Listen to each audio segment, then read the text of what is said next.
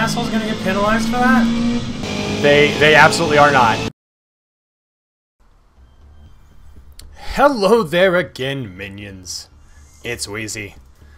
Welcome back to Forza Motorsport. Today, taking you back into some online racing. I decided to jump into the touring car series and do some races. I did a number of races the day that I recorded this, and I'll be doing a series of videos from it. I figured I'd bring you the first race, and it's, I think, an interesting one. It shows the process that I'm going through to try and learn the tracks, while also hoping to become competitive online. We'll make some note of some things as we go forward, but hopefully you'll just come along for the ride and enjoy this roller coaster of an adventure. As you know, the most important thing before you get into any online race is making sure you select the right livery for your car. I decided I wanted to go with the Subaru. My first car was a Subaru, so I decided I'll rep Subaru in the touring car race, and went and found the classic Subaru Rally livery and decided to paint up my car before I jumped online. So starting out, I'm going to be doing some practice laps to kind of learn the course, because I've raced on the Mid-Ohio before. There's a lot, you can hear it talking, exciting crests. A favorite for drivers and racers. Because I don't know this track very well, or I didn't coming into this, I actually didn't really like it because it's got a lot of blind hills and turns. So basically, it's really hard to drive blind. You really need to know the course to drive it well. So these first few practice laps are going to be me learning the course, and I'll show you kind of some of the mistakes that I made. You'll see kind of off to a slow start. But then I'll show you as I improved my better qualifying laps. So as I'm starting my first flying lap here, we're basically learning the course. You'll see me making some awkward turns, jumping ahead here. You'll actually see as I'm looking at the track there, the lines leading off to that alternate track for the course. I almost turned right with that, just following the tire marks. And you'll see that comes into play later in this, as I brake real early for this turn, not sure where to start. Figuring out braking points for turns is a critical component of getting fast laps, as well as turn-in points. That is a blind crest there that you have to come over really slow in this car in second gear, otherwise you go off that side really easily. So this is just showing you some of those early learning lessons I'm having. Coming around this corner, there's a little crest here that you accelerate down, and as you come up, there's a right-left complex here, up some elevation. Again, a blind left-hander, and I don't know where the road's going, and just don't brake enough and turn into that corner. So the trick to this course is just being able to not just know the turns when they're coming up because they're over blind hills, but also playing a lot with the weight of the car over those elevations. When the car gets light coming up over hills, you have to be very careful because you can lose traction. So with my first flying lap, a 1:47.7 in the books, you can see I'm figuring out some of these ranking points here. There's a slight change in coloration on the track where you can see tire marks where people start to brake. That's actually a really good indicator for where to brake into this turn, but you really shouldn't rely on it in a race, and you'll see why later on in this video. But needless to say, I figured out after this race, I've got to find a better marker for that turn than the marks on the course. Here, I was anticipating the left, but got too far off to the right when my tires hit the grass.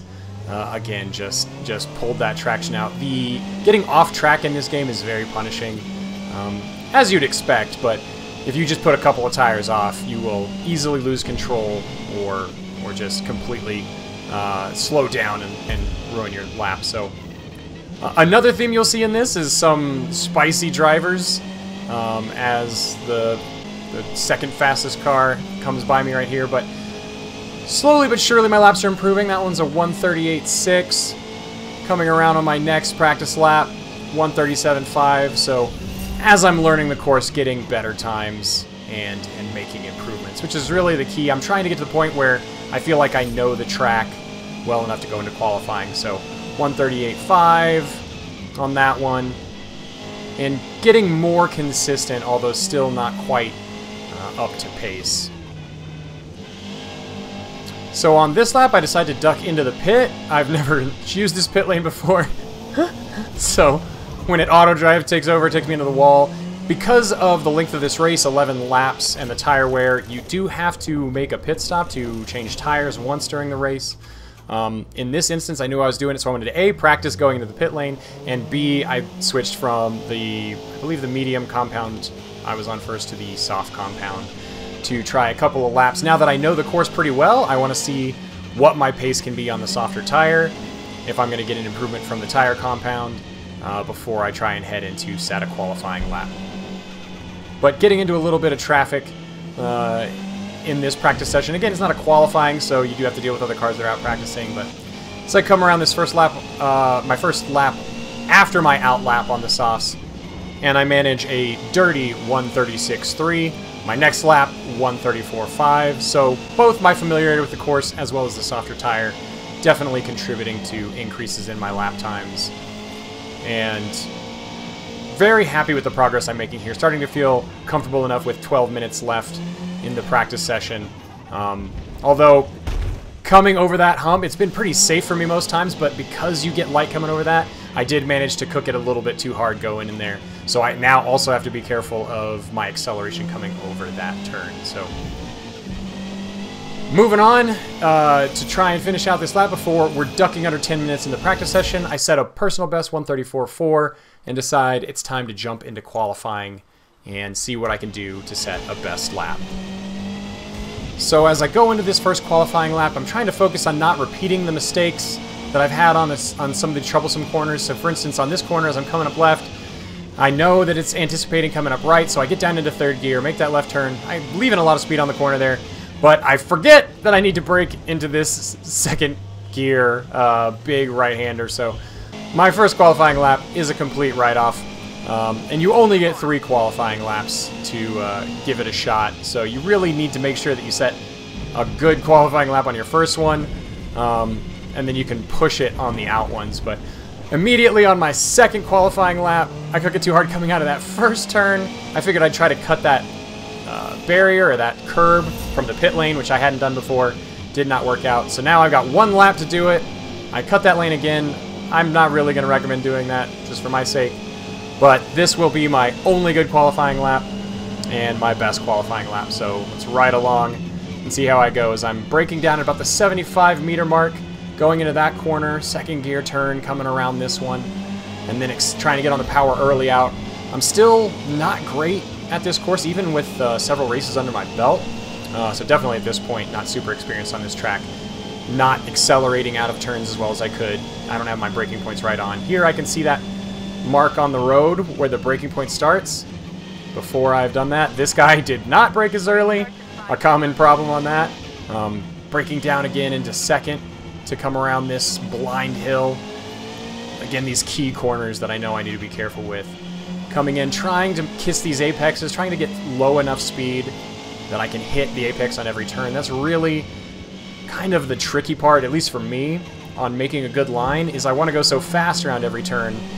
If you go faster through the turn so that you can't cut in and hit the apex, you actually have slower laps.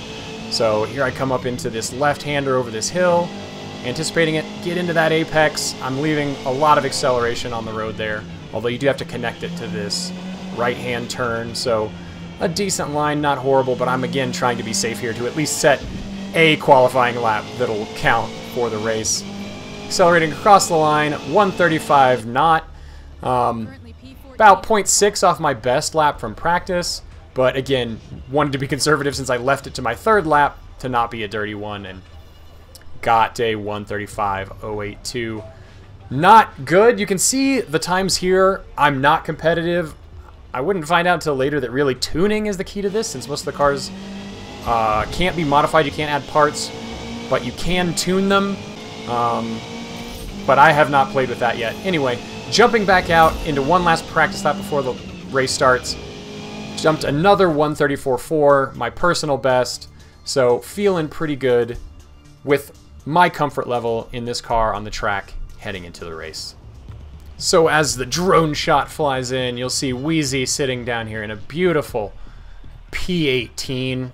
Fantastic result for me. Getting ready to head into this race. So as I mentioned, this race will require a pit stop, so I'm selecting my fuel and my tires. I'm going to go ahead and start on the softs in this, And I'm giving myself more than enough fuel. I actually, one of my first online races, ran myself out of fuel. So I'm trying not to repeat that. And I'm not so competitive right now that my fuel weight is really going to impact the outcome of the race. So rather just not run out of fuel than worry about saving a few extra kilos on the car. So starting P18, I accelerate out in the start, get a little bit here. And now the beginning of these races, especially from the back, is a giant cluster. So I'm trying to stay out of the melee and just survive these first few turns, hopefully gain some positions from the carnage and not get taken out myself. So as we go into the second turn, this first hairpin, and predictable carnage, just smoke and cars everywhere. This guy comes out of the smoke, little touch on him, unavoidable, not much I could do, as the car's kind of slamming into me a bit here, but survived the first couple of turns. Cars are starting to line up a little bit. Some guy yeets every cone off the track, cutting the grass a little bit too closely there. Moving into this next big spot, I'm trying to brake a little bit earlier here, because again, I can't really pick out that braking spot very well. A couple people sail it off far off the track. Re-entering the track dangerously is one of the big problems here, as someone goes off wide. They did not pay attention to that second-hand turn. Another guy trying to cut back in who missed it. That Red Bull that we just watched go off re-enters the track by slamming into me. So if you go off track in an online race, re-enter carefully. This whole, oh, I went off the track, so I'll just swerve back on the track at full speed wherever I am. Not bueno. Not bueno. So anyway, things are kind of settling out. It's currently P13, so managed to gain 5 positions and pick up no penalties in this first lap so far. There's another car cooks it a little bit wide. You can tell some of these controller players, because they can lose the car wide off the track and recover really easily. That's not very possible with the wheel, because on the controller, if you just push the joystick all the way to one side, you basically can go hard lock to hard lock in the car instantly, which is of course not possible on a wheel with a 900-degree rotation. But the Red Bull car goes in. I try to avoid them, but they both slide the width of the track, and I end up clipping Captain Red Bull on the way by. A little bit of karma, moving back up into P11, and back into this first hairpin as things are settling out a little bit. Guy cuts up inside, but that's a fair play. I kind of hurt him to my side. I should have given him a little bit more space when I noticed he was there. I gave way. He definitely got the better line into that corner, and a fair overtake by a Corky Karma, 62-6441. So again, just trying to keep my line clean, try to have a clean race. I go wide on this, brake a little bit late. That allows another car behind me to take that, so I lose a position back to P13. Give a little contact on him, trying to break through that turn. Nothing too bad. He manages to maintain that position. And just, again, trying to have some clean racing, make sure that I'm being a better racer, a better driver. So we have another car off the track here. We come around, we see that our good friend Der Doof Dick managed to lose it on the track. Oh god, you gotta love Xbox. But yeah, just trying our best, especially in this kind of learning phase of online racing. Just be a clean driver, a respectful driver, and the speed and the technique will come with experience on these tracks, as we're really just trying to not lose contact with this group of cars ahead and see if we can keep up and regain some positions. So now on to lap 3, accelerating down towards the hairpin with 3 cars ahead, and as we approach up to this corner, you'll notice that one of the cars decides that he doesn't really want to turn. He goes right off the track as we get a nice clean braking line through there, but much to our surprise, he decides he wants back on the track, and so just punts right into me, re-entering the track. He does get a 2-second penalty for that, but you can see he's gained those positions. Now there's 2 cars between me and him. So he didn't brake, ran off track, slammed into me getting back onto track, stayed, and made me lose 2 positions. And all it cost him was a 2-second penalty. So a lot of issues with the penalty system in Forza currently, but, you know, this stuff's going to happen. Sadly, a lot. Sadly, nothing to do for it now. We just got to put our head down, try and race clean. Presumably, these 2 cars in front of me now are actually slower than I am, considering they were behind me before. So now my goal is just to have clean laps and to see if I can overtake and retake those positions. I did pick up a position there up into P13, as I think someone had pulled into the pit lane. Again, tire wear going to be a factor. A stop will need to be done in this race. And yeah, continuing on to lap 4, running on these soft tires. So as we head back into the hairpin, there's a car coming up from behind, and as I'm making my turn through the line, I just get absolutely done dirty by 3 cars who all slam into me. What the and fuck? These assholes gonna get penalized for that? They absolutely are not. I just got raped by 3 cars, and they got no penalties for that. Apparently, clean overtakes all around.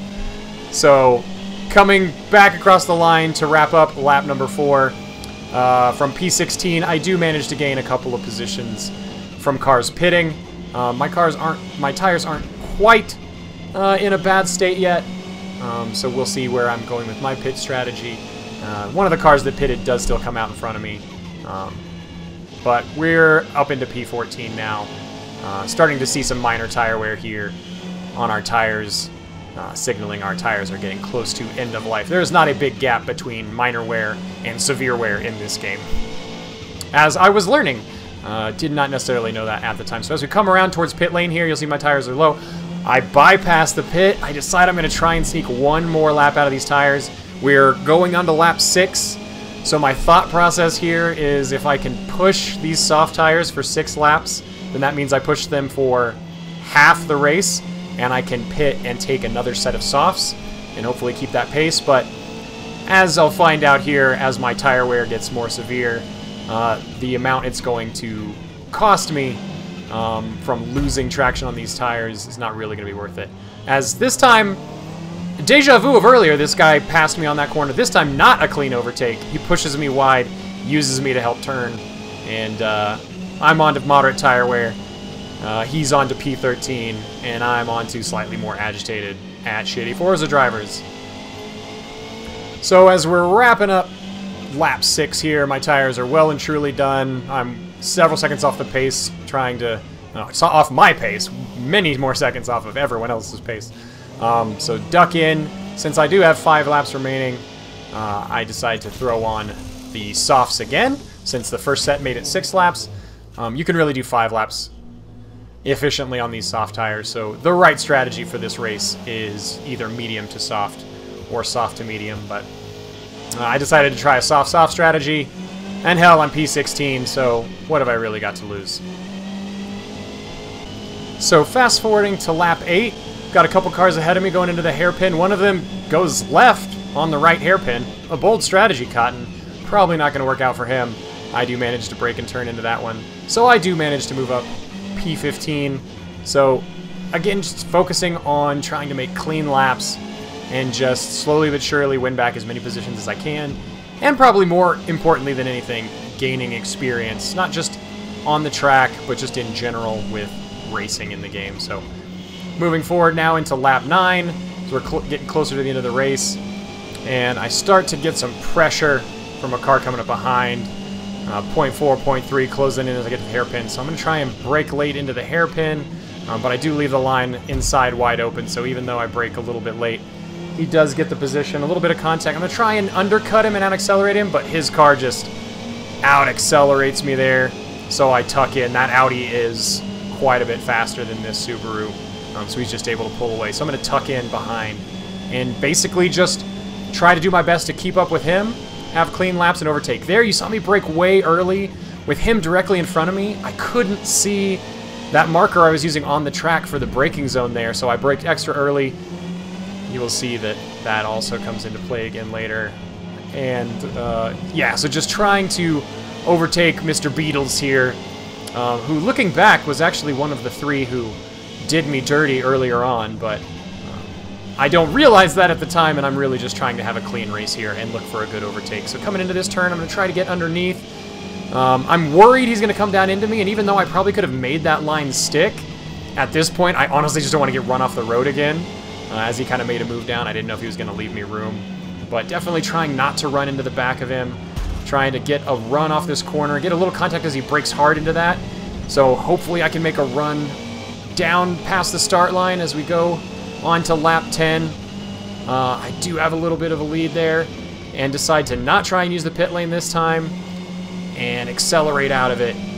Just having a really good, clean battle up to this point with Beetles in the AlphaTauri.